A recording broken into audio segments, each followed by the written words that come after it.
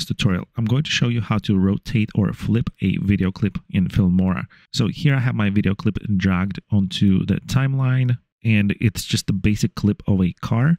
So if you click on your clip, you'll open the panel on the right-hand side here.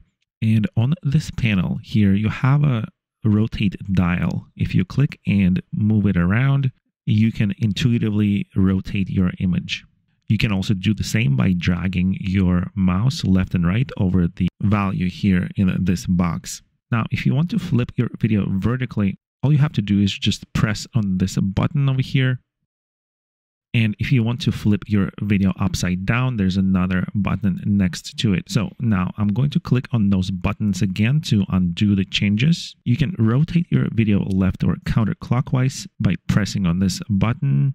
And also this last thing I'm going to show you is you can scale your video by dragging it by a corner and position it in the center. And when you do that, there's an anchor point that you can also drag to rotate your video. Now, if you play the video, it will play inside that rotated rectangle. So guys, that's pretty much all there is to flipping your video in Filmora.